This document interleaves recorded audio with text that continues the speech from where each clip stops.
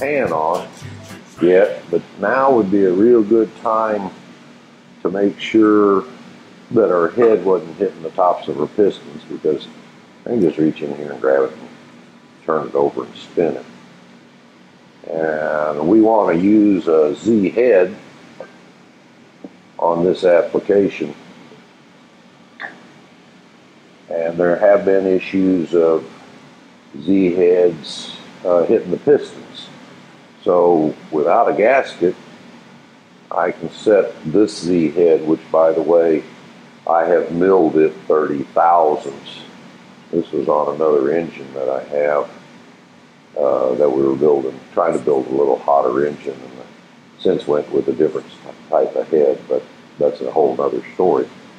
But this one's been milled 30 thousandths, and if I just set it on here, and I'll just put a couple of bolts in here just to line it. You notice I don't have a gasket in it. And if I turn this, you can hear it. It's hitting. It's pistons are hitting the top of the combustion chamber in the head. Now, I don't know what that amount is, but I'm going to say it's at least, it's at least hitting it by 20 thousandths, raising it over here on this side. So the gasket is about 75 thousandths or so. This one says 75. And it will crush when I bolt it and torque it all down.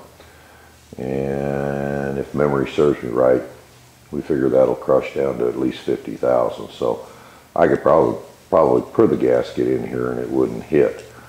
But I don't have any plastic gauge here to really tell what kind of clearance I got, and so I don't think I'm going to use this head. We're trying to just build a dependable engine and not a real hot one. So set that one out of the way.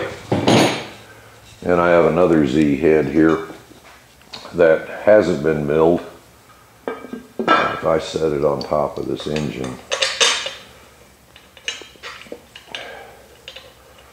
and use a couple bolts here to kind of line it up where it is, where it should rest. There we go. I can spin the engine through and it's not hitting.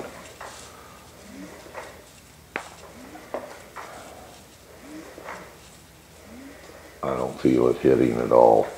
So this will be the head that we'll use, because the gasket's going to raise it up another 50. So I don't have any concerns. But if I wanted to check that, plastic gauge is the correct thing to do, to use. You can, in a pinch, use some modeling clay and just take you a ball and put it on top of the piston where it would contact. And you'll notice this is a head that has been used. We'll put it up here a couple of places and then run it through with the bolts on it and peel it off and see what your clearance is. 50 thousandths squish is kind of a number that I've been told is don't want to get any closer than that. But so this will be the head that we'll use, and when I put the gasket on it, it's going to gain another 50 thousandths. So we'll use this for our project.